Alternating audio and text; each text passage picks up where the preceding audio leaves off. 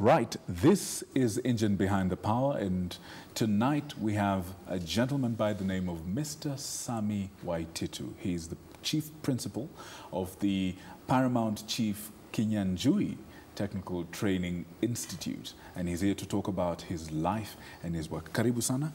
Okay. Welcome to KBC. Thank you very much. Fantastic. Thank you. Tell us a little bit about what you do, first of all. What is it that you do at the school, and tell us about the school first, where we know you from right now. Okay, as you have just mentioned, I'm Sammy Waititu. I'm the principal of Paramount Chief Kinyanjui Technical Training Institute. It is located right here in Nairobi, in the Satellite area. And we are a government institution. Okay. You know, the name may sound like it is a private one. Right. So PC Kinyanjui is a government institution. It was started in 1979 as a technical high school. That time we used to have technical high schools that were running from Form 1 to Form 4. Later in 1984, with the coming of the 844 system, the PC Kinyanjui converted to a college, a technical training institute, admitting Form 4 students. All right. So we train at diploma and certificate levels. So our main clients are Form 4 leavers. And what kind of courses do you offer? What kind of training do you like to offer to your students? So we offer quite a wide range of courses. For example, we have engineering courses. In engineering, we have building and civil engineering, we have electrical engineering, automotive engineering, and mechanical engineering. That is engineering. Then we have hospitality. In hospitality, we have food and beverage. We have catering and accommodation. We also have tourism management. Again, we have the ICT. We train information communication technology. We also offer computer sciences. Then we have business courses. And we also have applied sciences. In applied sciences, we have applied chemistry, applied biology, food technology, a wide range of courses. In fact, every Kenyan can get a course in PC Kinyanjui, yes. Fantastic, fantastic. We have also introduced agriculture. Oh, wow.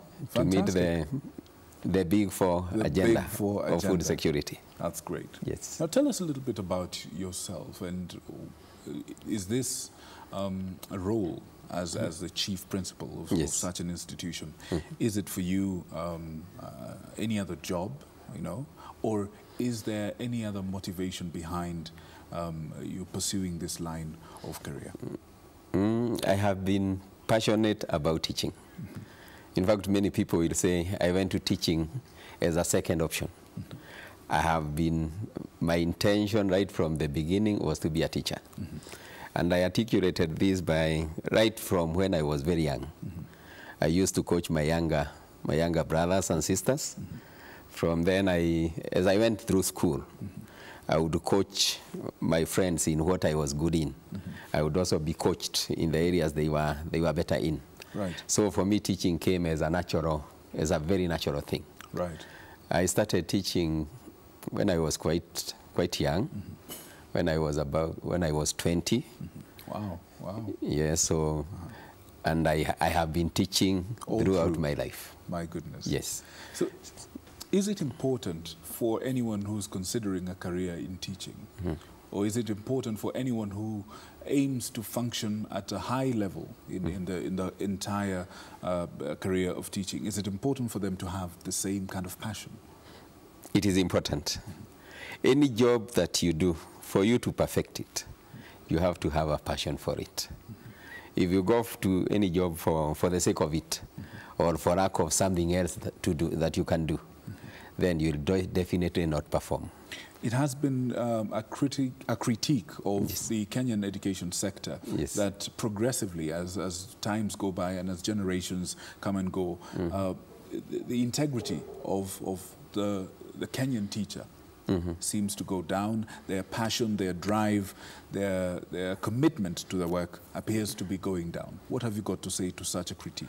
I cannot talk for every other teacher. From your observation. But I would say to a large extent, teachers, without defending them, they are quite accountable. Why? because they are being watched by such a huge crowd every other minute. Their performance is being checked every other time through the end of term tests, through final exams, and their results are, in most cases, are broadcast nationally. So we cannot miss one or two. Again, remember, we have thousands, I think around 400,000 teachers. So you cannot miss 10 or 20 wayward ones. Okay. But I believe to a large extent, teachers are one of the professionals who are most closely watched, who are most closely monitored.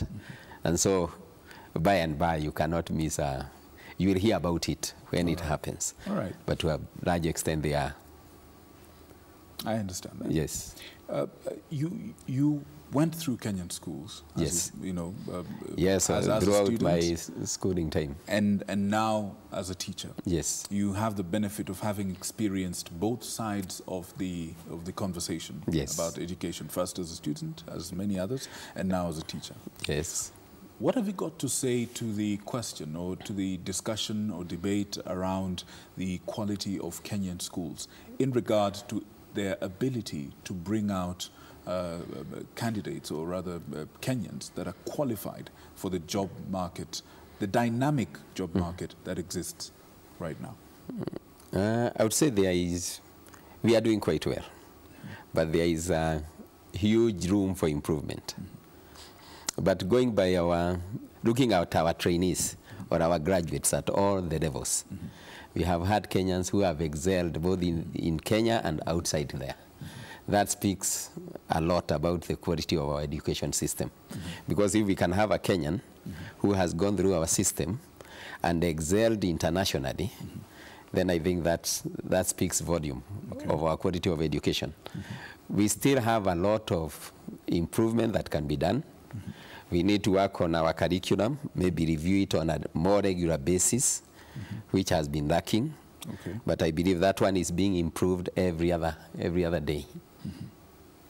Now, I'm looking at the main website of your institution, and I can look at kind of the departments that you have. Yes. And we're looking at applied sciences, building and civil construction, business studies, computer studies, electrical engineering, entrepreneurship, hospitality, and mechanical engineering. All these give the impression of a lot more of the applied kind of courses, you know, the kind of practical courses. Yes. How important are these courses to the economy and to the current job market?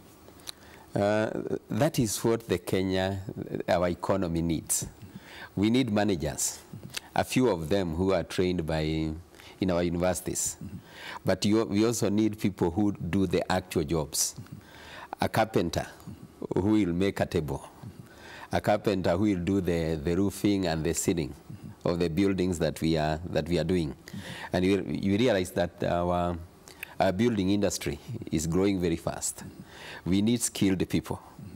But what has been happening is that most of our students have been rushing to go to universities, of course, to become managers. But a manager needs a whole team to manage. So without the skilled manpower that we are developing at PC Kinyanjui and in other technical institutions, we will end up having so many graduates who have nobody to manage. And so they remain jobless as our young people also go without skills. And we can only perform poorer as an economy. All right. So the skills are highly required. When you look at the whole subject of the Big Four, yes, the agenda pushed by our president as one of the things that Kenya needs to move to the next level, yes, as a country. When you look at Big Four, where do you see yourself as a teacher, as a head of an institution, and as one of the people championing a new wave of young Kenyans with new, and from what you say, marketable skills? Where do you see yourself and these people that you lead fitting into the whole dynamic of the Big Four? We fit in all the four agenda, but specifically and more critically in the housing. Housing, okay. Yes, we are training carpenters. We are training electrical engineers. We are training plumbers. All those will fit into the building industry. So we fit in the training aspect of it. But we don't do just the training, we also do production. We have some state-of-the-art equipment that has been supplied by the government. So that equipment can be used for production of items. Are we likely to see a situation where we're buying Kenyan products? Let's say, for example, a vast majority of the courses that you offer are, like you said, practical, and a lot of them have application, like you say, in the building and construction industry. Are we likely to see a situation where we walk into a hardware or a building supplies shop or store, and we find a majority of the product as Kenyan, manufactured by Kenyans, and that is what should happen. Good quality. That is what should happen. But is that the reality on the ground right now? Not the reality as we are talking. And what would it take for us to get there? But as we talk, the government is busy providing state-of-the-art equipment. Like PC Kinyanjui has been supplied with mechanical engineering equipment worth hundreds of millions of shillings, both computerized and manual. So once we are through with the training phase, which will be over by the end of this year, so that our staff are trained on how to utilize that equipment, then we should see products from technical training institutes, proudly labeled made in PC Kinyanjui Technical Training Institute. That is coming. We're looking at nations, if you look at some of the most technologically advanced nations on earth. We're looking at Japan, we're looking at China, Singapore, Malaysia, and the rest. Many of them from the Asian part of the world, and a few others from the Western part of the world. You see technology playing a very big role in that kind of growth. We see a lot of the training institutions spearheading not just research, but manufacturing and innovation. Where do you see your institution and other institutions of a similar kind in Kenya in the whole conversation of helping Kenya get to those levels? For a long time, I think we took the wrong route, so that we didn't give them the technical training the priority it deserves. But this time round, the government has gotten it right. They are expanding the capacity by building new technical training institutions. They are providing the most modern equipment in various institutions. Some of us have been equipped with the mechanical engineering, others woodworking machines, others electrical engineering. And so this time round, we have gotten it right. It is just a question of time, and a very short time, before you see institutions manufacturing items, items that can be availed in the market. But then there's the other question as well of the fast pace of technology and innovation. For example, I can see, like, you've introduced, and you did say this in your introduction, you said you've introduced agricultural courses in your school. If you look at the trends in modern agriculture, a lot of it deals with mechanization. A lot of new and innovative plows or tillers or and such like equipment is being generated. So there's a lot of innovation in that aspect. Do you feel perhaps that we are playing catch up to the rest of the world, and that we are teaching our people skills that may be obsolete or techniques that may be obsolete in the next 10 or 20 years, and not really preparing them for the world of tomorrow, which is today in a manner? It is an unfortunate reality that as of now we are playing catch up. But I believe now that we have started and we are doing the right thing, it may take time, maybe not 5, not 10 years before we are the leaders. But I believe in the next 5 years, we should be equal. Then maybe after some more 10 years, some countries, maybe not the developed countries, will now be playing catch up. I expect our East African countries now will be playing catch up, and they will be looking at Kenya as a benchmark, where they will be getting they will be borrowing technology from. So that is coming. Let me shift gears a Yes. little bit and maybe just talk about you as a person. Yes. You've been a teacher for decades. For 30 years. At least 30 years. Yes. And the question I want to ask you is this. What is the secret for longevity in this career? What is it that keeps giving you the energy? Where do you recharge? And what is it that you recharge yourself with to keep giving out? Because teaching is essentially a profession in which you give of yourself, of your knowledge, and of your skills and insights to a large group of people. Yes. How do you keep recharging? Why do you keep going on 30 years down the line and you're still going on? And I'm about to go on. Even more? Probably retire in teaching. Wow. Why and how? That's at 60. At 60? Yes. Why and how? My main motivation and joy is to see young people growing to become responsible citizens. Every time you see a trainee or you meet a trainee whom you were with 3, 4, 5 years ago and see him doing well, a good number of them much better than you are doing yourself. You get that satisfaction. That is what keeps me going. Because every other year, and as you grow in teaching, you get more and more people who have become even more important than you are. And you can really be proud and say, this is my product. But sometimes it gets difficult. It gets difficult, it gets wary. Sometimes the parents or the society do not understand, or they may attack and criticize. We've seen a lot of that, directed at teachers. How do you maintain perspective? How do you retain your optimism and your desire to impart to the next generation? Human beings are generally fair. When you do the right job, they will always appreciate. You may not miss 1 or 2 cases, or people who will never appreciate what you are doing. But that is a small and very small minority. I always believe that when you see a person being criticized by 2, 3 people, year in, year out, there must be something you are doing wrong. Okay. I've been a teacher all these years. I've taught in high school.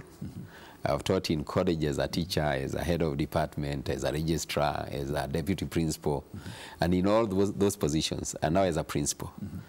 But I have received a lot of appreciation when I have done the right thing. I can remember 1 or 2 cases, but very few. Otherwise, the society is generally very fair. If you they do always the right appreciate you when you have done the right thing, but when you don't again, they'll say it and say it much louder than they said when you are doing the right things. But that is life. Everything cannot be just straight and rosy for you. Right. But to a large extent, the society is fair. Right. Yes. Now, I want you to cast back and look at. Generally, a lot of Kenyans go through about 2 decades of learning before they get into the job market. Yes. So let's assume that that to be the average, and then add onto that your 30 years of experience as a teacher. How have you seen education in Kenya change, and where would you project this change or this direction to be, or to be heading to in the future? I've seen a lot of changes. I've seen new ways of teaching coming up. Syllabuses and curriculums being reviewed every other time. And I think every other day we are seeking to improve our system. I remember the system I went through, especially in class when I was being taught literacy. And I look at the way the nursery, the primary school teachers are doing their work. They are doing it totally differently. Because for us, you are given alphabets and you are supposed to cram them. And I don't know by whatever magic we manage to have them in our heads and remember them. Right. But this time I see them doing it in a more friendly way, that a child can be able to know the pronunciation. Like they say, we would be told A, B, C, and all that. Right. and without it making sense, you are just told, you had to cram it. Right. But this time I find them teaching sounds. I'm not good at that, but I find it more friendly to a learner. What about the future? The future of education? We'll continue playing catch up for quite some time, because even those new methods that we are applying in our primary schools are also borrowed from the Western countries. But the more we invest in research, we'll be able now to come up with Kenyan ways of doing it. Approaches. The biggest improvement is actually where I am at the moment anyway, right, in technical education. We have, for a long time, we have been having very old, like I have some machines that were made in the 70s, and I'm still using them to train to this day. Right. Fortunately, they were so durable, but then the technology has been overtaken by events so much. Right. But now, starting from last year, the government is equipping us with the most modern equipment. So the future is bright. You can imagine lathe machines that are computerized. Right. So I have to decide, I want a bolt of this shape. I put it in a computer. Then the machine is able to produce an identical bolt and do so many of them. Wow. Identical. Wow. So that is where we are at the moment. And so we have come from very far. We are still moving slowly by slowly. We are playing catch up. Right. But not forever. Not forever. Not for too long, hopefully. Not too long. Now, my director tells me we're entirely out of time. Okay. But I would not want to let you go without you telling us just a few more things. First of all, Mwalimu, when you're not in the classroom, when you're not teaching, when you're not heading the institution that you are, inspiring all those lives and trying to change the future, what do you do to relax? How do you relax in your spare time? I visit places. You like to travel? Yes. Do you like I don't music? mind once in a while to go out of Nairobi and relax. Right. So that is one thing I do. All right. I also do a lot of community work, right. particularly as a church leader. Right. I'm a church leader, and I have done it also for quite some time. Right. I am a church elder of the Presbyterian Church. Right. So I spend a lot of my free time doing church activities. Right, right. Attending meetings, meeting the youth, now outside the school. Right. Outside the disciplined So you never stop impacting the lives of young people, do When you? it comes to the youth, I am ever there. That's your passion? Either in school, in the church, in the streets, and wherever I go to. Mwalimu, thank you for coming. Thank you very much. And may God bless you and give you strength to do more of what you're doing. Thank you very much.